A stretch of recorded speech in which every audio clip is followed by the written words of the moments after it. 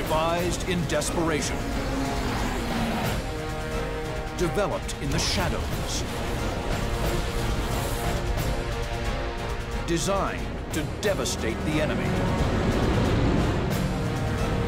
Top-secret warcraft of the Allied and Axis powers are unleashed in surprise attacks, attempting to turn the tide of war. Suicide submarines, manned rocket interceptors, and radio-controlled bombers. Now, you're in the cockpit of the secret weapons of World War II. Experience the battle. Dissect the tactics. Relive the dogfights.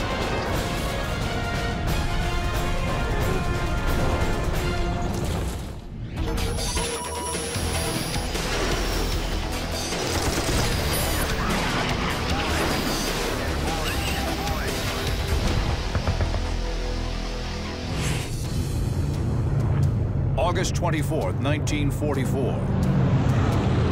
A massive B-17 bomber stream pierces the skies of Germany. The tide is turning against the Nazis. The Allies strike targets throughout the country with near impunity. Their main target was a complex in the Merseburg area, which involved the armament factory and some chemical plants. The Allied bombers are each packed with a heavy payload. P-51 Mustangs, the most advanced Allied fighter in Europe, provide top cover, ready to take on any fighters that rise to challenge the heavies. But 30,000 feet below, a lethal new threat is lying in wait. Luftwaffe pilot Siegfried Schubert prepares for the most dangerous mission of his life. He is one of the men of JG-400, tasked to fly an experimental interceptor into combat, the rocket-powered ME-163. From Schubert's perspective, he saw an American aerial armada of about 450 B-17s escorted by 120 or more fighters headed towards Merseburg. The bombers were inbound to the target. Command sounds the alarm. Torpedo, the code word for launch. Schubert's rocket engine ignites. 3,700 pounds of thrust crushes him back in his seat. The Comet rapidly reaches 200 miles per hour on the runway. Schubert eases the stick back slightly. The rocket plane lifts into the air. At 200 feet, Schubert ejects his landing gear. A small propeller in the nose generates electric power for the aircraft. Schubert accelerates past 400 miles per hour. When that speed was reached, the pilot honked back on the stick into a dramatic 60 or even 70-degree climb. And with the tremendous amount of thrust that rocket engine provided, from takeoff to 40,000 feet could be as little as 3 or 3.5 minutes, and nothing on Earth came close to that. Schubert launches into the stratosphere. In just 3 minutes, his Comet is perched nearly 10,000 feet above the incoming bomber stream. The 163s positioned themselves overhead so that they could make a high-speed diving pass, which was their preferred method. Schubert will use a standard Comet tactic. He'll climb above the bomber stream, then dive through it, making an attack run. After this first high-speed pass, he'll zoom climb again, bank around, and make a second pass. By this time, the ME-163's fuel will run dry, and he will be forced to return to base. Schubert noses over and dives on the B-17s, accelerating past 500 miles per hour. At nearly 3 times his enemy's speed, he closes rapidly. The German selects a target. No one inside the bomber is aware that they are being stalked from above. The Comet pilot opens fire. High explosive shells burst inside the B-17's left wing. Schubert zooms past, too fast for any Allied gunner to track him.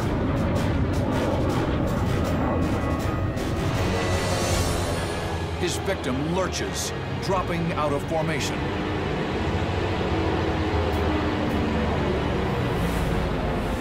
Now, at that time, Schubert wasn't able to try to keep score. He just knew that he had scored hits. In point of fact, that airplane never returned to base.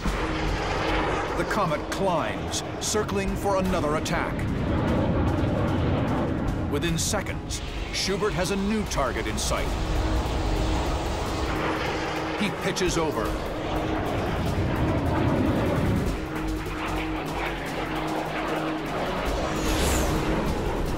Schubert's heavy cannon pummels another flying fortress.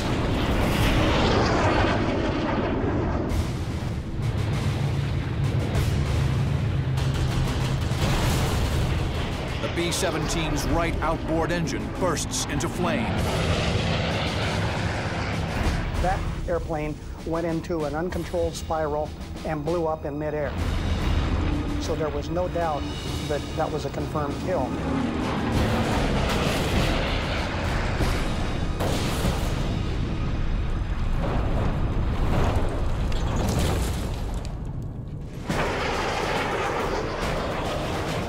After a mere 8 minutes of powered flight,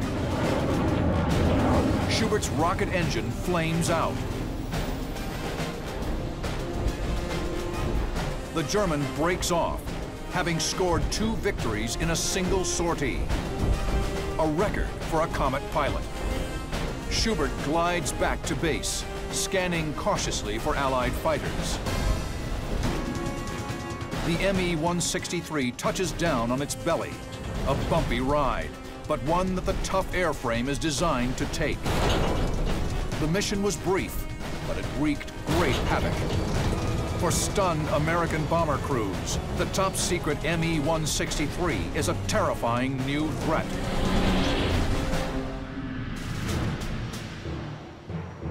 The design that became the rocket-powered Me-163 started as a glider in the 1930s. The Me-163, stubby little thing with a lot of wing for an airplane that small. And that was really the reason that the 163 was developed in the first place, to test that wing and airframe configuration. But at some point around 1941, some German engineers got the bright idea, suppose we put a rocket engine in this machine and see what that does. The top-secret design was meant to supply the Luftwaffe with a cheap, short-range interceptor that could unleash lightning-quick attacks on Allied bombers. An interceptor is a short-range, direct contact weapon with a pilot, and their only mission in life is to take off, engage enemy aircraft, and get back down to the ground. A Walter rocket motor was selected for testing. The engine was a technological marvel. Reaction chemicals were first mixed in a steam generator, which powered the primary fuel pump. This pump drew more reactants from the fuel tanks, carrying them to the combustion chamber, where they were mixed and ignited to produce thrust. The engine's main drawback was the extreme volatility of the fuels. What it was, you had the T-stop and the C-stop configuration. T-stop was nothing more than a high concentration of hydrogen peroxide.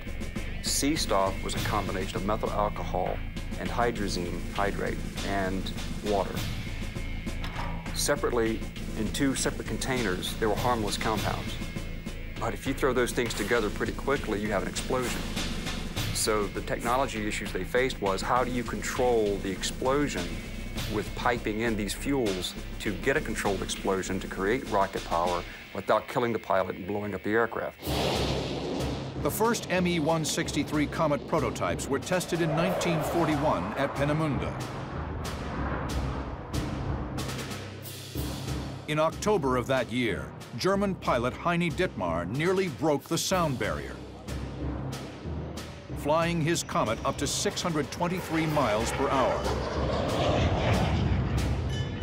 They knew after testing by 42 that they would have a very fast interceptor which would reach altitudes of 15,000 feet per minute. In 2 minutes, it was at operational altitude. But there was a catch. The fuel burned up in only 8 minutes. And once expended, the rocket plane turned back into a glider.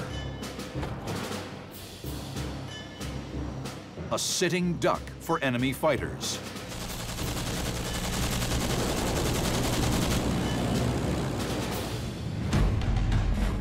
The definitive version of the Comet, the ME-163B, was combat-ready by mid-1944. The aircraft was tiny in comparison to other fighters in the air, basically consisting of wings and an engine. It was merely 18 feet in length, roughly half that of a P-51. Both wing roots housed extremely heavy armament, 30mm Rhine-Borsig Mark 108 cannons. A few well-placed shells could knock out a heavy bomber.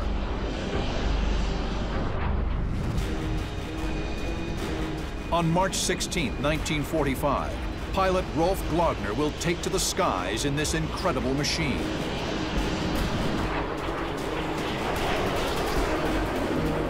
While attacking a formation of B-17s,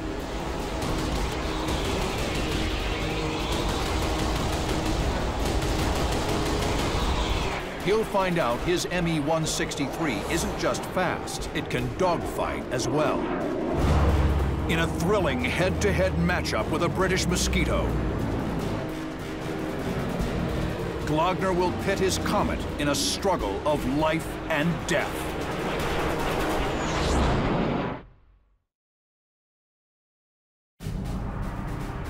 March 16, 1945. JG-400 pilot Rolf Glogner straps into the cockpit of an ME-163 Comet. Ich hatte Einsatzbereitschaft.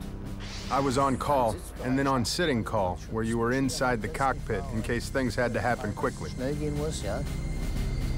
The fuel on board is so unstable that Glogner must wear a protective suit. Wir hatten für scharfe Starts hatten wir die Asbestkombination.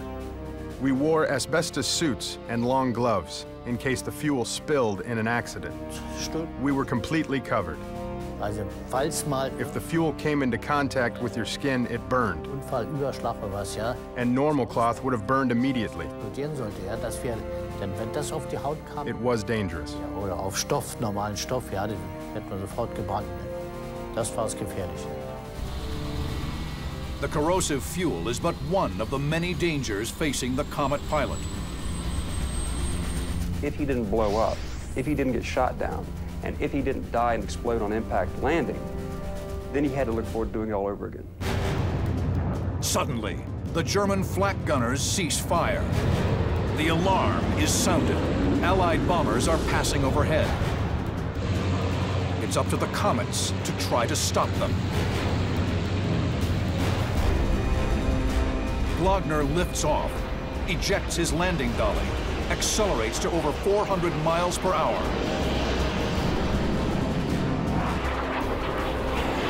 Then pulls into a steep 70-degree climb. Vom Start, ja, From takeoff, it took 2 minutes to reach combat altitude, 30,000 feet. A standard fighter like the ME-109 would have taken 30 minutes to do that, and the enemy plane would have been long gone by that time. Above the bomber stream, the navigator of a twin-engine RAF Mosquito spots a telltale vapor trail heading his way. Allied pilots have come to dread such a sight. Glogner flies up through the B-17 stream without scoring any hits on the bombers. His focus quickly narrows to the Mosquito passing overhead.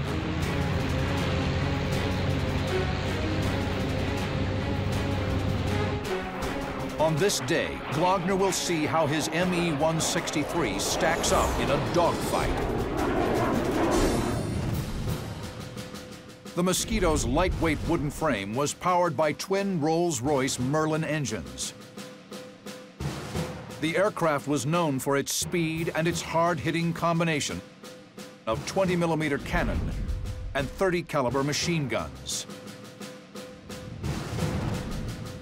The ME-163 is far faster than the Mosquito and surprisingly maneuverable in a turning fight. But the Mosquito has much better armament and can absorb more punishment. Glogner is here. The Mosquito is here. The Mosquito pilot will turn into Glogner, hoping to get a shot while the Comet is still in the climb. The Mosquito brakes hard. Glogner eases the stick forward. So unter ihm war, er flog hier, ja, und ich kam mir so. When I was underneath him, he dropped his wing tanks, and he almost hit me. But they passed right by the tips of my wings. That would have been terrible. I got lucky. Echt, das wäre böse gewesen, wenn auch Sprit drin gewesen wäre und so weiter. Ja. Aber Glück gehabt. Glogner banks left to get onto his enemy's 6 o'clock.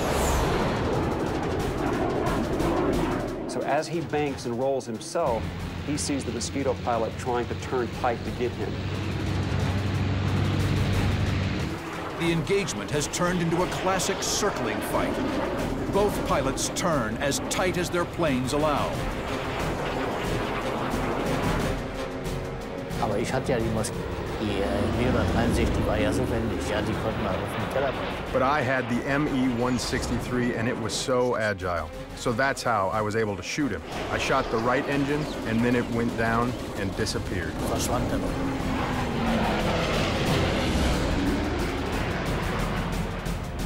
I didn't follow him because, to me, he was finished. War ja erstmal für mich erledigt, ne?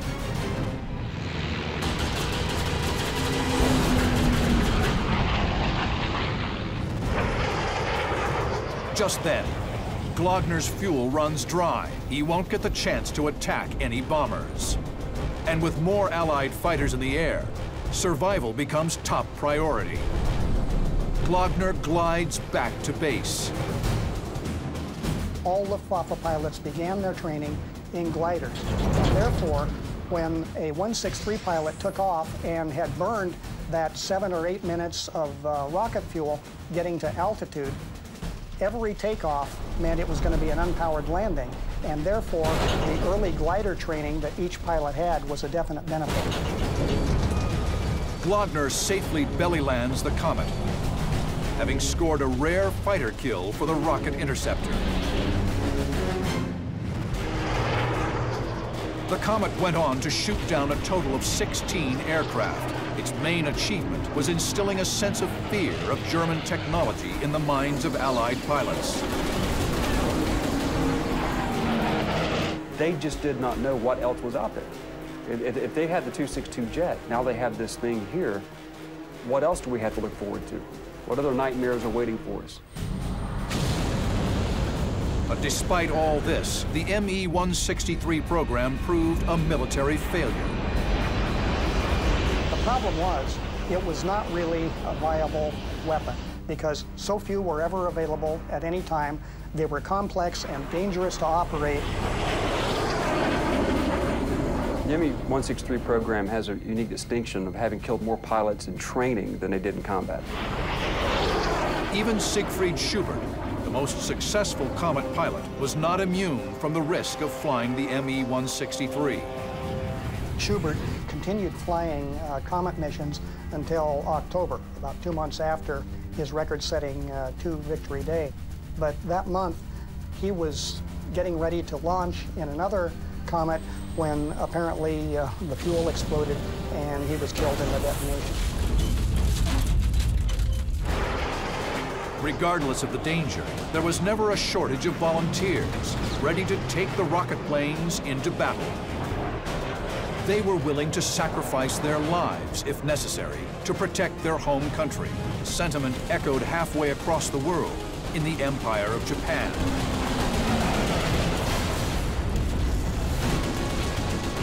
At the end of the war, the kamikaze terrorized the American Pacific Fleet.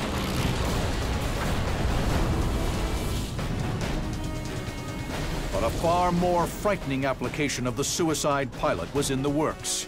A manned torpedo known simply as Kaiten, the heaven shaker.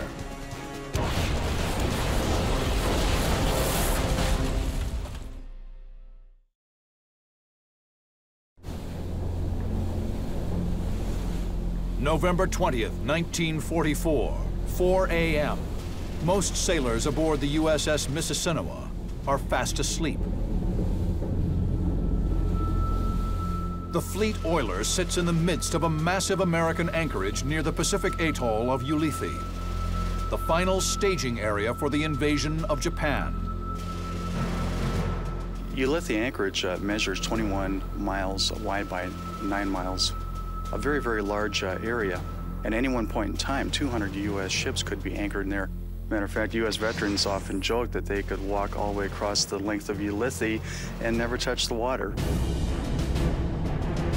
To the southwest, aboard the Japanese submarine I-47, Captain Senji Orita observes the massive American anchorage by periscope.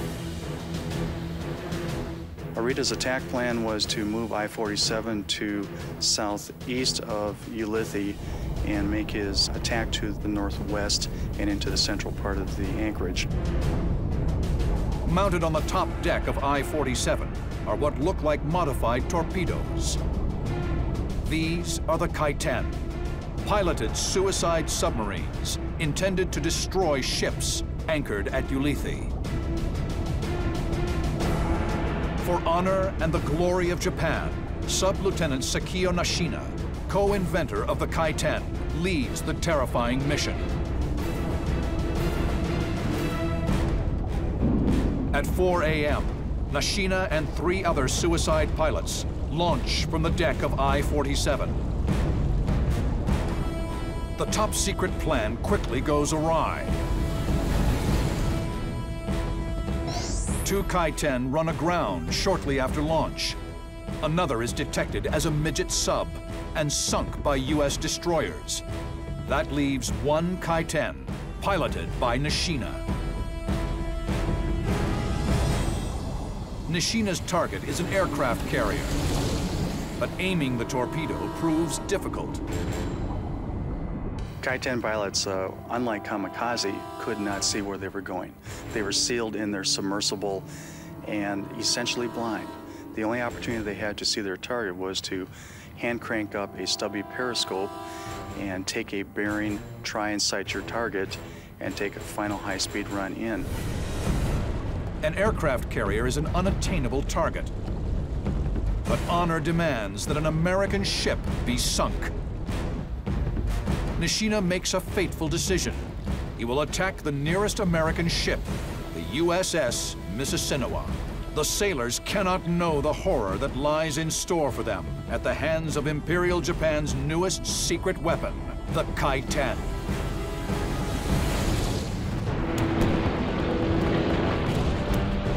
By mid-1944, Japan's Pacific Empire was collapsing. Scarred by crushing defeats at Midway and the Marianas, Japanese military commanders turned to increasingly desperate measures.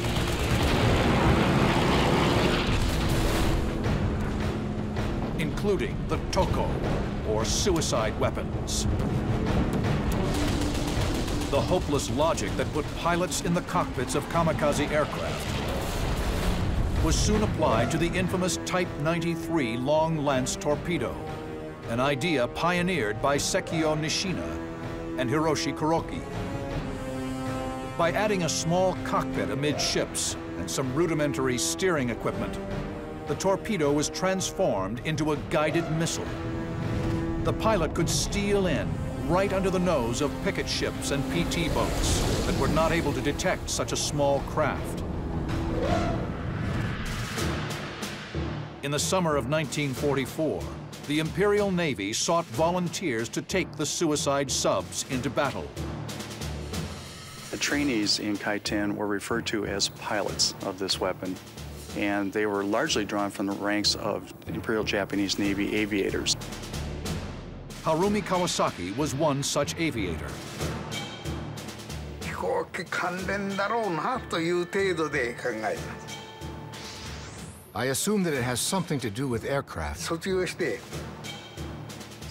Upon graduation, we were put on a train, destination unknown. 言ってくれないわけです。 They wouldn't tell us where we were going. で、しばらく走って。 Later on board, we were told that we were going to Kure. In Kure, we were taken to a submarine base. Then, only then, I realized what the new weapon may be. こうなると潜水艦の方かなっていうようなことがぼやっとこう分かってきたんですよね。 The Kaiten was 48 feet long, with a simple propeller engine driven by compressed air. And packed into the nose of the Kaiten was the warhead. 気持ちは動かないですね。というのは、回転には It was extraordinary, simply breathtaking. The Kaiten carries 1.6 tons of explosives. そんなに大量の火薬 A bomber carries just a quarter of that. がないわけです。 There's no other weapon that alone carries this 火 much. 薬を持って Only we could single-handedly sink a battleship or an aircraft carrier. 沈められるという I was proud. 力を持ってなお我々のこれしかないんだというプライドがあったわけです。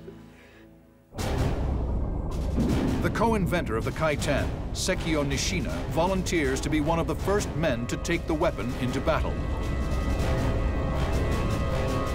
On November 20th, 1944, at the controls of the Kaiten's suicide submarine, Sekio Nishina prepares for impact. Former Kaiten pilot Harumi Kawasaki describes the attack run. 安全装置を外すわけです。いつでもぶつかったら爆発する。 Once in range of the enemy, we take the safety off, but it wouldn't explode yet.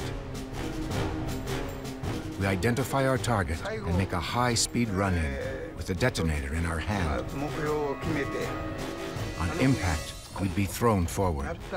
That would trigger a second detonator. 走るわけですけど、その時 It に was a は fail-safe mechanism.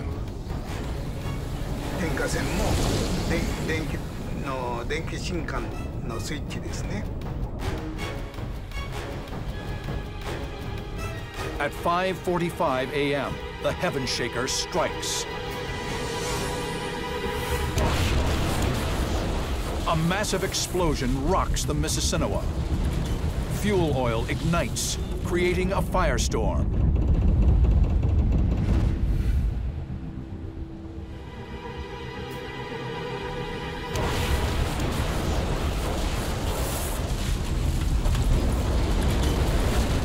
Flames swept through the forward berthing compartment through the open hatches and enveloped men who were instantly killed in their bunks.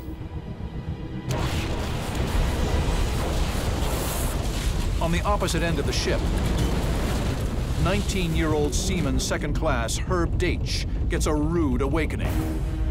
I was in my bunk, and when the blast hit, I hit the floor. I was the second bunk up. And then, naturally, I just wanted to find out what the trouble was. Flames leap from the 73-foot hole in the hull. The choking smoke billows over a mile into the sky. Sailors throughout Ulithi and surrounding vessels saw the ship was completely enveloped in smoke and flames and felt that not a single Mississinewa sailor could possibly have survived. Herb Deitch makes it to the top deck and surveys the scene. All you saw was smoke, endless smoke. And it was getting cold because it was blocking out the sun. You looked around because you're bewildered. And then we saw a fire. It was ran along the sides of the ship. And after a while, even the railings got hot because the heat came up through the steel. The flames race aft. The sailors begin to abandon ship, diving into an ocean of fire as thousands of gallons of burning fuel oil leaks into the sea. I told them, don't put your life preservers on because the oil will, the fire will burn you. You have to be below the water. In other words, you get down, you've got to go under the water, clear it, which they've taught you in boot camp. Rescue boats from surrounding vessels brave the flames, oil, and smoke to drag fellow sailors to safety. In the end, 200 men are rescued. At 7 a.m., the Mississinewa lists heavily to port, capsizes, and sinks beneath the waves, carrying 63 sailors with her. The Heaven Shaker has left its murderous mark. The sinking of the Mississinewa would prove to be one of the only victories for the Kaiten. The program was a dismal failure. Only roughly half of the Kaiten pilots released from an I-class submarine ever even saw their target. Over 2,000 Japanese submariners on the mother submarines carrying Kaiten into combat were lost as well. The results were dismal at best, with a weapon that had high hopes. Japan and Germany's development of unconventional secret weapons was a tactical failure. But the existence of these shocking tools of destruction would drive the Allies to their own top-secret weapons programs. One such secret initiative, codenamed Aphrodite, developed an ingenious weapon. A radio-controlled bomber packed with explosives, a precursor to the modern-day guided missile. But the effort will cost a prominent American his life.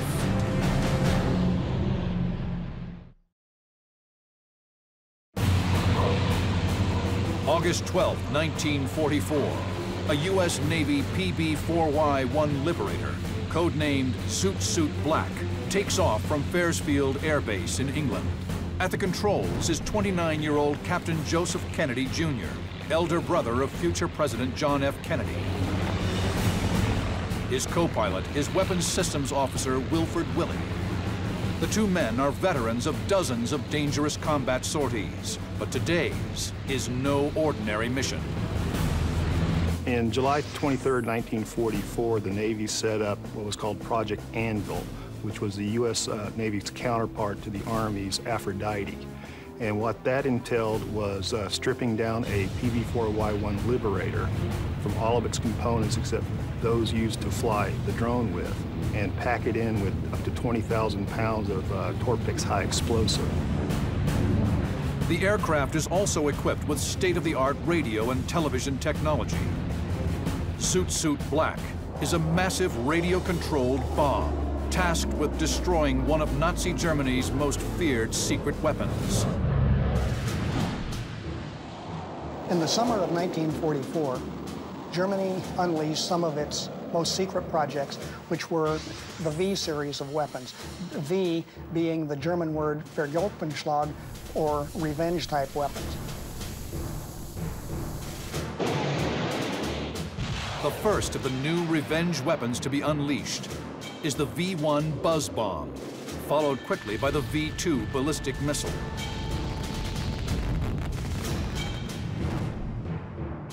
And now, Hitler prepares to complete his trilogy of terror with the V-3 Supergun, a very long-range artillery piece capable of lobbing heavy shells from Mimoyek, France, all the way into the heart of London at the rate of 2 a minute. The V-3 was particularly fearful because it could launch up to 600 projectiles within the city, and there's no telling how many thousands of people might have been injured and killed during such an attack. The Allies make a concerted effort to neutralize the V weapons sites, dotted throughout the landscape of northern France, but the secret German bases are guarded intensely.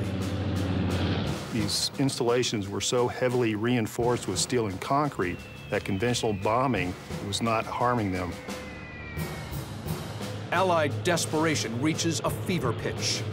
An idea is proposed that would merge the latest technology with outdated war-weary aircraft, resulting in a rudimentary guided missile.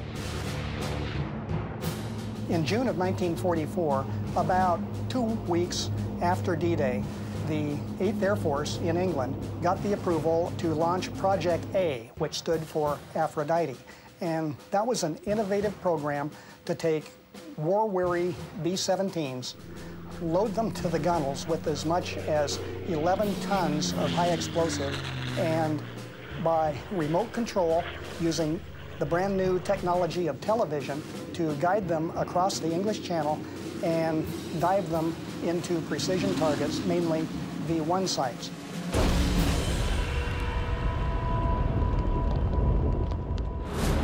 The Navy piggybacks onto Aphrodite with their own version of the program, codenamed Project Anvil. The only difference is the type of aircraft. The Navy flies the PB-4Y-1 Liberator. They'd begin stripping out components from the aircraft. The entire bombardier station was stripped out, all the gun turret equipment was stripped out, all the hydraulic and electrical gear used to power the turrets were stripped out. And then it started being filled in with Torpex high explosives. Approximately 400 boxes of the explosives were placed. The plane is rigged to fly by remote control. 2 television cameras are fixed in the cockpit. One showed the instrument panel so that the drone controller in the other airplane could see the heading, the altitude, and whether the wings were level, and also he could monitor the engine operation. But the second camera was mounted in the nose, looking straight ahead, so that when the drone operator had the target in sight, he saw exactly where the drone was heading.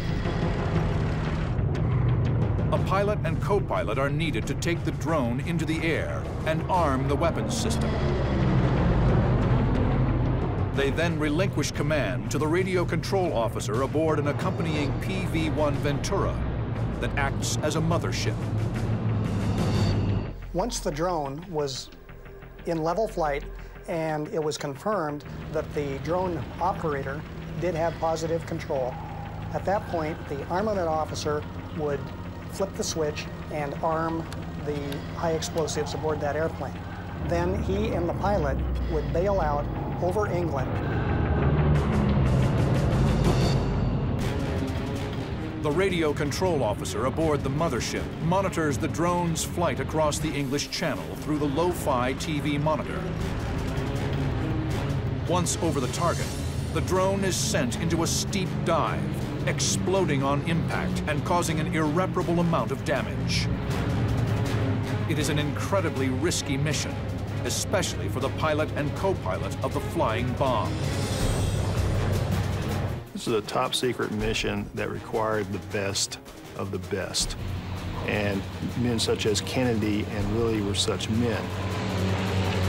On August 12, 1944, Kennedy and Willie are part of a massive secret mission to take out the V-3 supergun bunker in Mimoyac, France. In the late afternoon of that day, they take their lumbering Liberator into the sky on a date with destiny.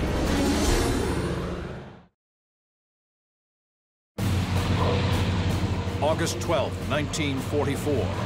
Captain Joe Kennedy and co-pilot Wilford Willey lift their massive flying bomb off the runway of Faresfield Air Base in England. Once smoothly in the air, the Liberator crew joins up with a dozen other planes in the strike package. A B-17 heads the charge, acting as navigator. Kennedy's suit black follows about a mile behind. Flanking the Liberator, 2 P-38s carry the mission commanders. 2 miles behind the drone, 2 PV-1 Venturas are the motherships, each carrying a radio control officer and the equipment necessary to steer the drone to target.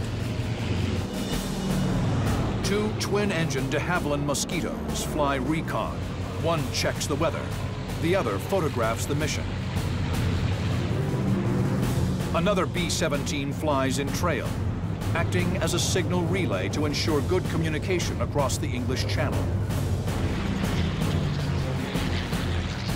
A flight of P-51 Mustangs scan the skies from a perch position, ready to head off the threat of enemy fighters. Kennedy heads for the British coast. where he and Willie will bail out after handing control over to the motherships. Past Halsworth, Willie climbed out of the co-pilot's seat, started arming the aircraft and turning the television on. Meanwhile, Kennedy was preparing to turn control of the aircraft over to the PV-1 mothership. Kennedy begins the handover procedure to the remote control of the mothership. The PV-1 mothership's pilot then started maneuvering the BQ drone to make sure all the systems were checked out, which they did. At that point, the mission was a go. The PB-4Y was responding properly to the drone ship's control inputs. So at that point, Kennedy would have been preparing to bail out, and Willie was anticipating in a matter of minutes of arming the explosives, and the two men would bail out together. But suddenly, disaster strikes. The radio control officer sees a glitch on his TV scope. The signal cuts out. Less than 1 second later, the explosion hits.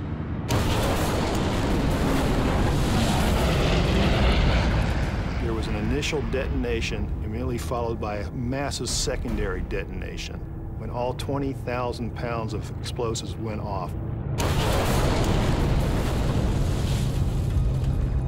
On the ground, trees were knocked down. Buildings up to 16 miles away were damaged. The concussion from the explosion knocked the entire formation all over the sky.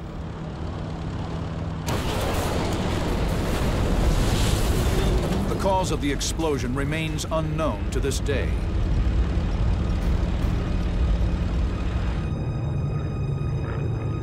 But most likely, a faulty circuit in the arming panel sparked one of the detonators on board.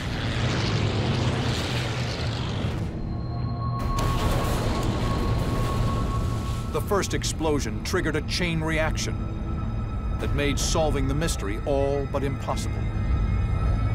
The crash area covered 5 square miles, and the largest piece of Kennedy's plane measured less than a foot in diameter. As a result of the dismal failure of the mission and the loss of Kennedy and Willie, Project Anvil is scrapped.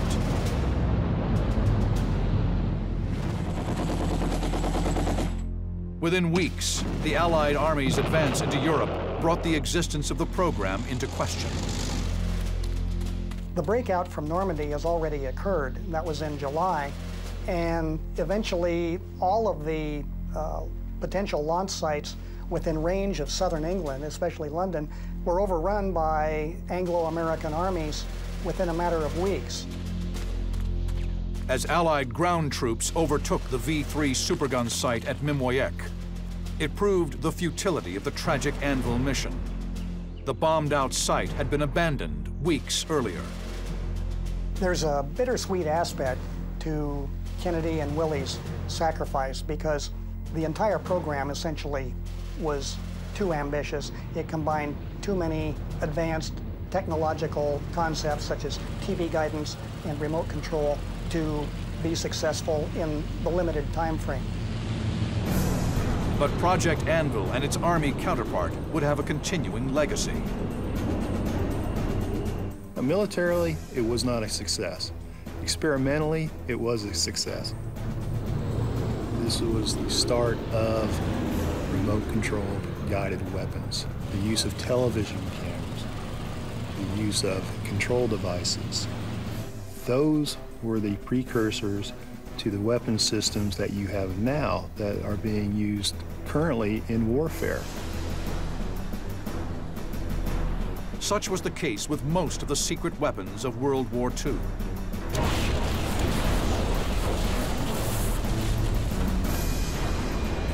Their initial impact has been hugely overshadowed by their legacy of research, development, trial, and error. All of which paved the way for technologies of the future.